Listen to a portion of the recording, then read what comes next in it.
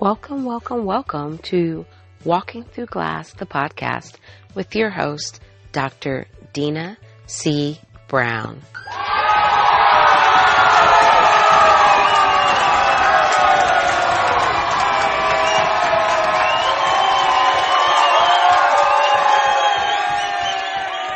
Welcome, welcome, welcome.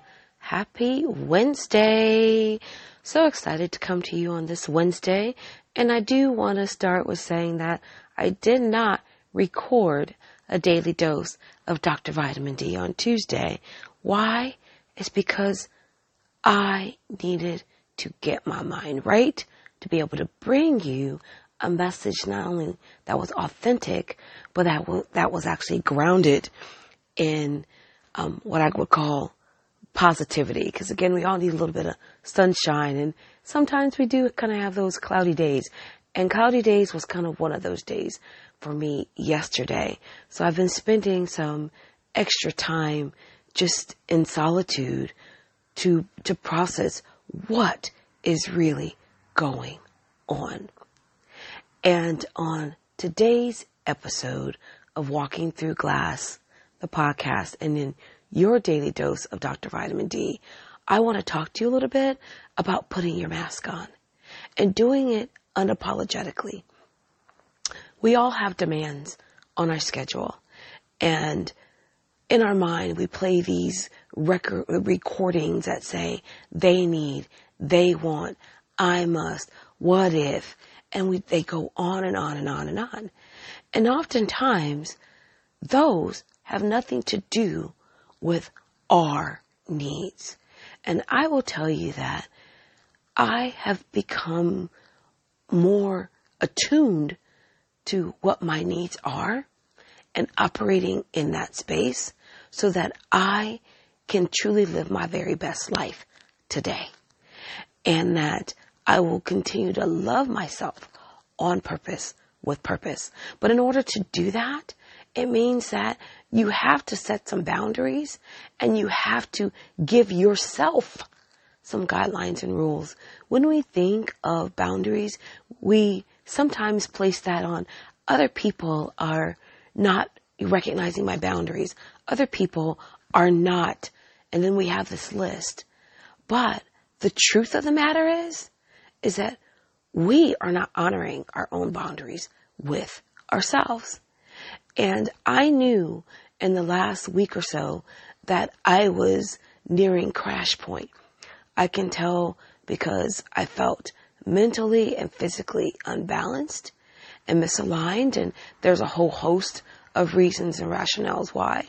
And even after meditating and marinating on what was going on, I still found myself just kind of in just like a brain fog and a little funk at some points in time. But I was really excited because Walking Through Glass, the launch kicked off on June 8th, which happened to be International Best Friends Day, which is why I did it that day. And I got the chance to kick off this new season and these live conscious conversation talks with some amazing women. And if you want to hear a little bit more about that, definitely listen to Monday's episode, but there's going to be more information to follow. Now, let's talk about putting your mask on. You see, on Thursday, I was running a little bit low. On Friday, I was still running a little bit low, but I knew Friday that I probably needed to shut it down and rest. But what did I do? I went to a friend's end of the year party because that's the annual party that they do with the kids. But I realized that although it's a family event and the kids, and especially Xavier was definitely going to be there, I didn't need to go, but I went anyway, knowing that my battery was on low.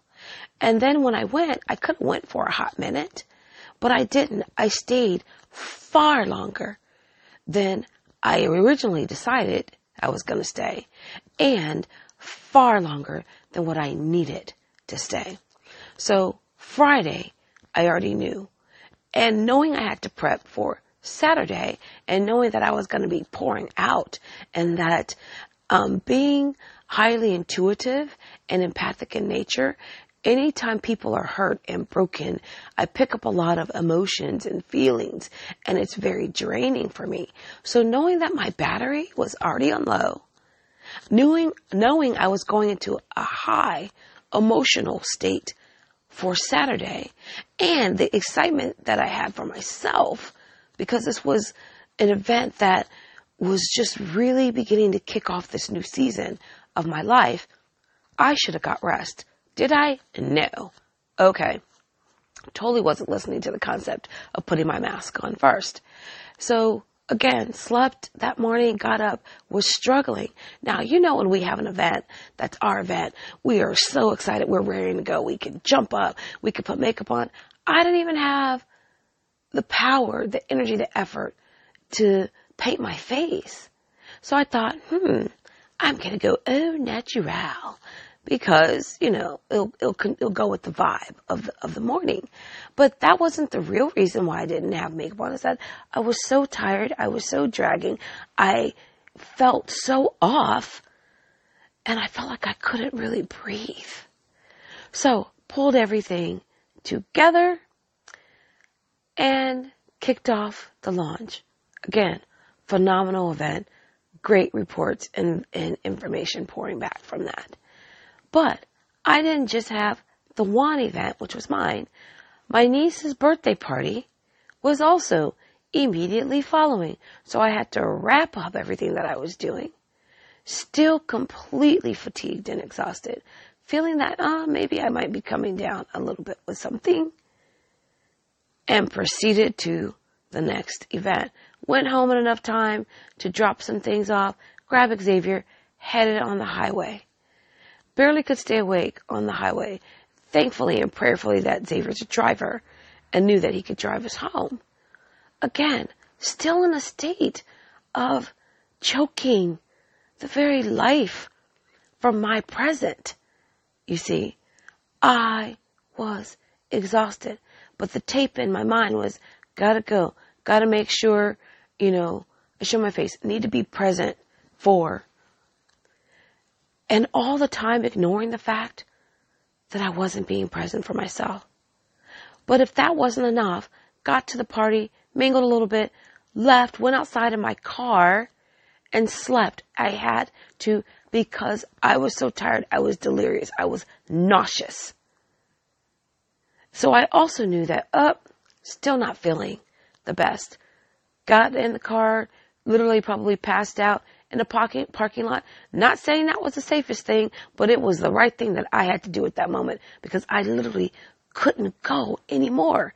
Does that sound familiar? Are you pushing yourself to those limits? Are you doing these types of things because you're being any and everything for everybody, but you're being not what you need for yourself? Well, if that wasn't enough, I said, okay, Xavier, slept for a little bit. It's time to go. Thankfully, I had the mindfulness to allow him to drive home. Thank God for a driving teenager. Drove us home because why? I had to get ready for event number 3. Mind you, I don't feel very well.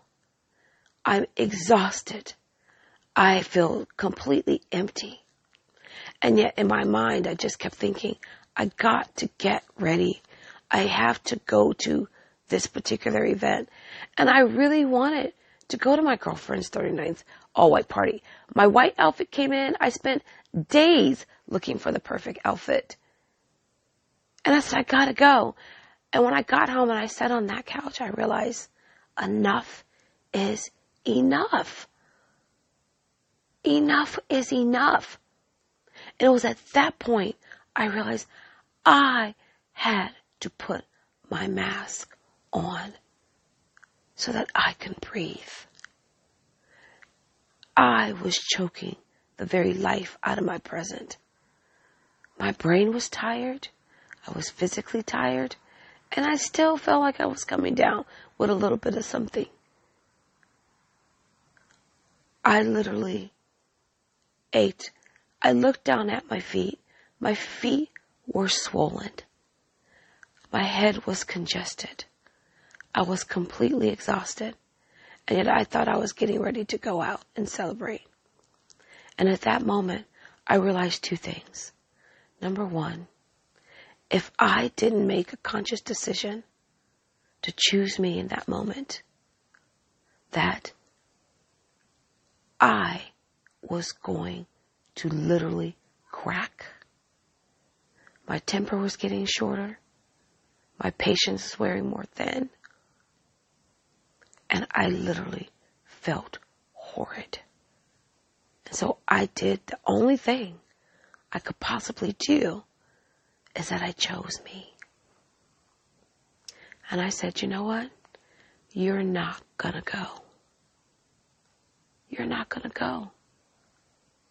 You'll make your apologies later, but you cannot go.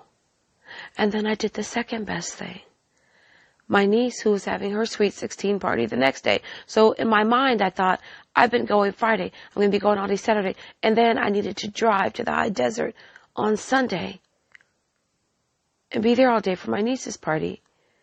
And all I could see ahead of me was literally this just kind of desert with no oasis of peace and serenity for myself. Because it wasn't going to stop. It was going to get home late after going out, celebrating, getting up early the next day. Again, another full day of events accompanied with driving, mind you. A few hours of driving. And zero rest. And I realized I couldn't do it. I literally couldn't do it. And so I just said, I'm not. I'm going to choose me. I'm going to put my mask on. I'm going to buckle my seatbelt. And I'm going to sit myself down somewhere. So, I literally slept Saturday evening, got up for a few hours, and then went back to sleep. On Sunday, got up for a few hours, and see, I'm an early riser. I usually get up between 4:30 and 5 every day, whether it's Monday or Sunday. And I got up, did some reading, did some prayer, meditating, and then realized I'm so tired. My equilibrium is off. I laid down and I slept again late into the afternoon. And in my mind, I said, I'm going to church. It's Pentecost Sunday. I got to go. But you know what? I have a sacred temple too. And I needed to learn and do a better job of honoring it. So I slept. Got up briefly because I hadn't eaten to go get something to eat. Got physically kind of ill, even going to eat. Came back home and slept again into the evening. I don't even remember the last time I have slept so much. And then woke up Monday for work, still feeling out of sorts and not in the best condition, but continued to move anyway. We must do a better job of putting our mask on. We must do a better job of choosing ourselves and saying, you know what? I need this. I need me right now. I want this for me. I will do this for me. What I've learned is that before I can ask someone else to consider me, I have to consider me. Because if I'm so busy running around putting everybody's mask on, and they're good, and they're breathing, and I don't have anyone to look back and say, did you put yours on? That's a problem. But here's the problem. It's not that no one considered me, it's that I didn't consider me. So that is your challenge today on this Wisdom Wednesday, is that you take an opportunity today to put your mask on unapologetically, without guilt, without explanation. I charge you to choose you first, intentionally. That's a big charge. And I'm not saying it's easy, but I know that you can do it. And that is your daily dose of Dr. Vitamin D for the day. And know that you can listen and find Walking Through Glass, the podcast, on iTunes, Spotify, Stitcher, Apple Music, Google Music Play, and of course on Podbean, our host. And if this message resonates with you, and you know somebody else that needs to hear it, I charge and challenge you to share it. Share it. Because, again, as women, we sometimes carry the brunt of it on our own shoulders, and we think that we're alone, but we're not. You are not alone on this journey. We may be on different paths, but we are not alone. I'm here for you. And remember, come and get your daily dose of Dr. Vitamin D Monday through Friday, because everybody needs a little bit more sunshine in their life. Thank you for listening, and even more thanks for sharing. Have a phenomenal day. Bye-bye.